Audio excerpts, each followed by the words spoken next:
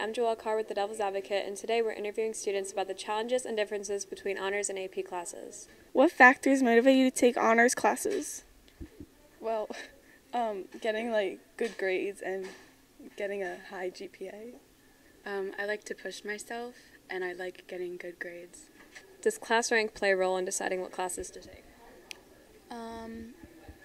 Yeah, if you want to get a higher GPA and raise your class rank, then yeah, you should take AP. How many hours would you estimate you spend a week doing homework and studying? Probably 12. About good 15 to 20 hours. How does the workload differ from your other classes? For AP, compared to honors or CP, there's a lot more work. Well, I take honors and CP classes, but obviously honors is much harder than CP, and we have more work in my honors classes in CP. I'm Joelle Carr, signing off with The Devil's Advocate.